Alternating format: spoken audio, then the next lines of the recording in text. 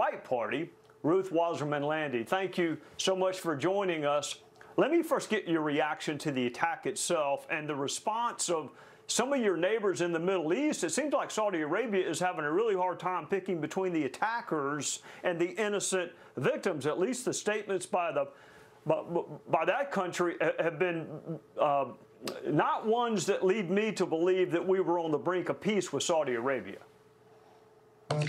First of all, thank you for having me on your program. I think that what Israel is experiencing at the moment is almost unprecedented. We've known wars, we've known attacks, God knows we've known a lot of terror and terrorism, but what Israel is experiencing at this moment, the barbarism, the massacre, especially with civilians beginning in the south, is very extraordinary. Actually, the United Arab Emirates just came out reprimanding the attackers. The other Arab countries have spoken out less clearly. That is very true. But what I want to emphasize, with your permission, is the fact perpetrators went into